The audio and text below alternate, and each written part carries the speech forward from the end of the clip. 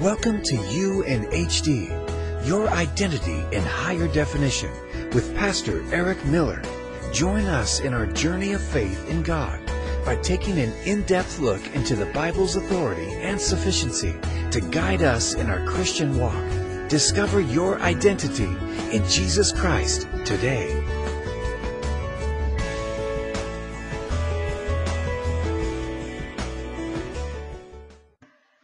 How you doing, Mr. Reverend Eric? This is from the Armor of God series.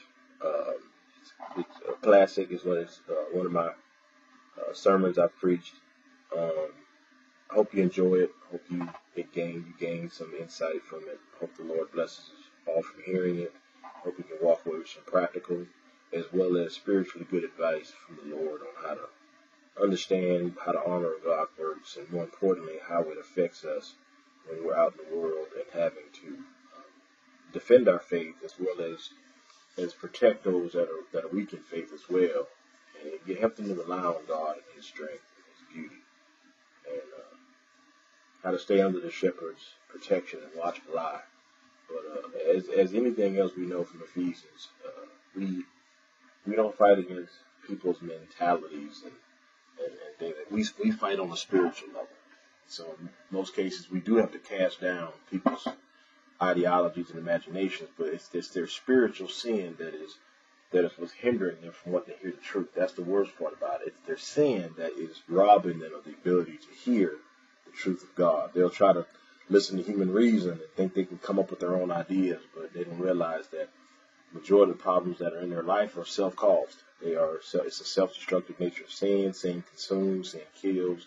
That's what it does. So it's forever hungry, it's ravenous, it's never satisfied, and it is on and in every single human being from conception to death. So the only thing that can erode and destroy sin is Jesus Christ. All you have to do is put your faith and your trust in Him, repent, be baptized, be saved. That's it. There's no other way to combat sin. And as a Christian, as we go through our life, whether we're forward or backwards, whether we're still struggling in the flesh, we have a Savior that's going to strengthen us. So we just have to rely on what we're fighting and who we're fighting against, and always understand that we're not fighting against those things that we can touch. We're not fighting physical wars. We're fighting a war that is far greater, far bigger battlefield. We're fighting for people's souls. And that's important. That's important that we always remember that that's what we're here for. So, love you very much. Talking to you soon. Reverend Eric, UNHD. How you doing? Today's devotion is coming out of Luke 22:31 and 32. Now, and the Lord said, Simon, Simon, behold, Satan has desired to have you, that he may sift you as wheat. But I have prayed for thee, that thy faith fail not, and that when thou art converted, strengthen thy brethren. Now we're going to read in 33 and 34. And it said unto him, Lord, I am ready to go with you, both into prison and to death. And he said, I tell thee, Peter, the cock shall not crow this day before thou shalt thrice deny that thou know me. What we're reading about today is very important, because our breastplate of righteousness can be strengthened and it can be attacked and weakened by our decision making. As we can tell in the text today, we know that Luke will do what? Peter will do what? Simon Peter will deny Christ 3 times. Because what? That was a decision that he made. Because he saw what was happening to his brothers. He saw what was happening to Christ. He saw what was going on, that was got to go on with the crucifixion coming. The onslaught. Can you imagine being surrounded in a lynch mob, in a sense? And now they're sitting there, and you could be swept up in that lynch mob. And guess what? You had to make a decision, right? The decision is to what? Die with Christ or stay safe. Well, let's be straight honest. Die with Christ, side with the world. That's pretty much what was going on. And for 3 times he did that. And even though Christ says, I pray that your faith will hold true when you're finally converted. Can you understand the conversion when you're finally willing to pick up your cross and walk with it? When you're finally willing to pick up your cross and walk with God. That's what we're looking for. When you're finally able to hoist that thing on your shoulder and start walking with God is where we're going to start to really see the fruits of our spirit. We're going to see the fruits of our labor, the fruits of what God is asking us to do, the blessings that God is asking us to do. So the breastplate of righteousness, a lot of that is content with what? Our decision-making process. We have to be ready and willing to always make the right decisions. especially when nobody else is around, because that's when it's most critical. When nobody else is around is where the critical decision making of being righteous and being morally upright and having the convictions to stand in right way of thinking is when nobody else is around, when everybody's gone. And that's a huge thing. So we have to make sure that we're prepared all the time. I'm holding this thing like a WWE belt, like those superstars do, but you know what it is, my belt. This is what I protect. This is my breastplate. This is what I keep close to my heart, and I keep close to me at all times, because I do not want to go outside unarmed against the devil in a world that seeks to destroy and hurt me in every way they can. And so I'm telling you today, our decision-making process is under attack every day, and we have to make sure we do better about that. And how do we do better about that? Word of God. Stay closer to your heart. Read it every day, study it every day, and look at our decisions that we're making and see, okay, am I making the right decision for the day? And if you actually are questioning if you can make the right decision, you have a manual right there. Not to demean the book. You have a manual to help you get through making a better decision. And the passage that starts out at the beginning that I enjoy the most is when it says that, Peter, you've got the devil. He wants to sift you like wheat. He wants to look through your filing cabinet to say, okay, what can I do to get Peter to stumble? What can I do to get, Eric to stumble on something? What can I... Oh, wait a minute. Fear. Let's put fear of persecution on him. Let's actually put a fear that he can lose something worldly. Let's say he loses life. Let's put that in the book. And what does the devil do? Does it successfully every single time. I don't know what your wheat that he searched and found it through, but do not let him win. Understand where you're sitting in the world. Make sure that belt of truth is on you at all times. Understand who you are in Christ. And second is make sure you make right decisions. Isn't that a good word? Right decisions, righteousness. You see the kind of coalition? I'm not going to go down that road.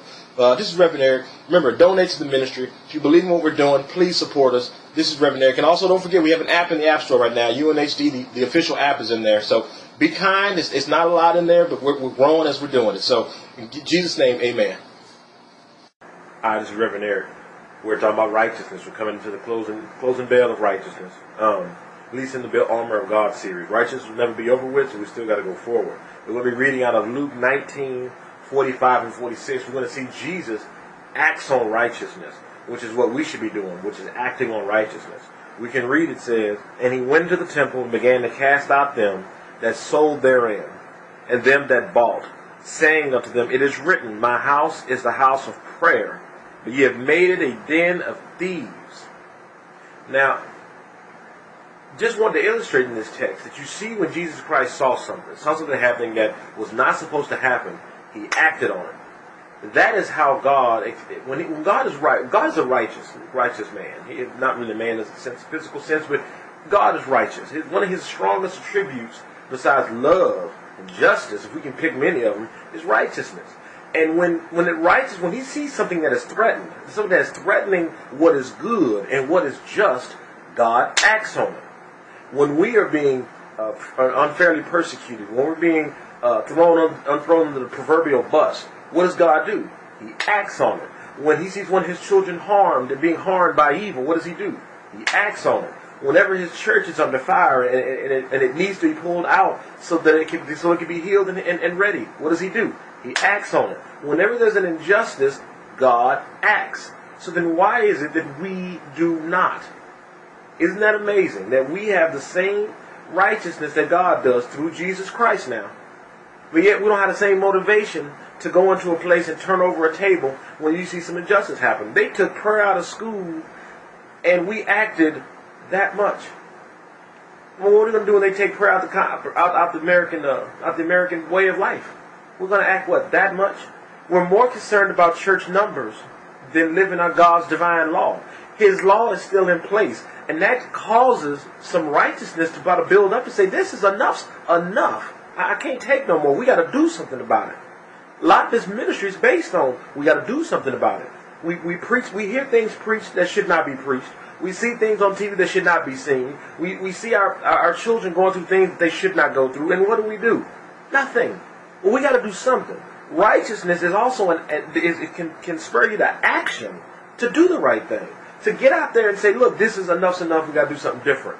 So why is it that it is so easy for us Christians to stand by and let these things happen? Laziness.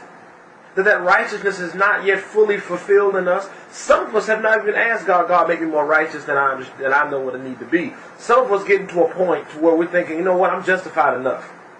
Had a conversation with a young person. Oh, I've already been chastened by God. I've already got that. I've already done with that already. I'm through. I'm finished. When did you decide your chastening was over? Did you really think that you know when God says, okay, you've had enough of your chastening, now we can move forward? That chastening probably has not even begun to finish its cycle yet.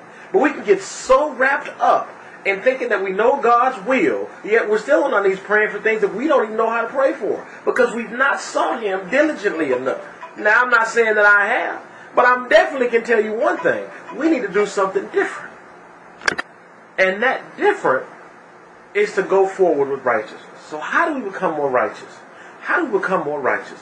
We walk in the same walk as Christ. That's how we become more righteous. We start to stand up for things that when the Holy Spirit says, Eric, you need to say something about that, then we say something. Eric, you need to stand in the gap for this. Then we stand in the gap for it. There is no, well, you know what, God, I really don't have time for it today because, I got things to do. I got a car to wash. I got these kids to get up. No. Righteousness demands action, not laziness. Because when you allow, let me tell you something. Laziness is a mark of the enemy. The enemy is the one that's telling you, you know what, don't worry about it. I understand. Just love me and go about your day. Does that sound like God? God is a man of action. He says, hey, I need you to do something. I need you to cross this river. I need you to go across that street. I need you to go to your job, and I need you to preach this word. He did not say, hey, why don't you just take a seat and lay down? Kick your feet back. I'm God. I handle all of it. No, we are workers with Him and through this process. We are authors together now. He wants us to walk with Him. He doesn't want to carry us no more. He doesn't want to lead us around by the hand so we can't learn as much as we used. He needs to teach us what it's like to walk in righteousness. Well, how do we do that? We got to walk. We got to stand up for what's right, and we have to trust in the Holy Spirit to guide us when that righteousness is in our face, and we have to do something about it. That is the key to walking in righteousness. And we can walk in righteousness. Guess what we can do? We can put on that breastplate, because the breastplate of righteousness, and we can start to hold up to it and take those bullets and take them arrows that the enemy is throwing. But more importantly, we can stand in the gap for others so they don't have to get hit. One of the greatest gifts of righteousness is the ability to take the hits of someone else that may not be strong enough to handle it for themselves. Standing up for the little man. We always talk, you hear the stuff about anti-bullying. Well, guess what? Christians are stand for anti-bullying more than anything else. Because when somebody else is getting harmed and bullied, guess who stands up? Christians do. This is Reverend Eric on Righteousness. You have just listened to You in HD, Your Identity in Jesus Christ, with Pastor Eric Miller. This ministry is made possible by your thoughtful prayers and donations. Join us each week as we continue to explore our Christian identity in Jesus Christ. May God richly bless you. In Jesus' name, amen.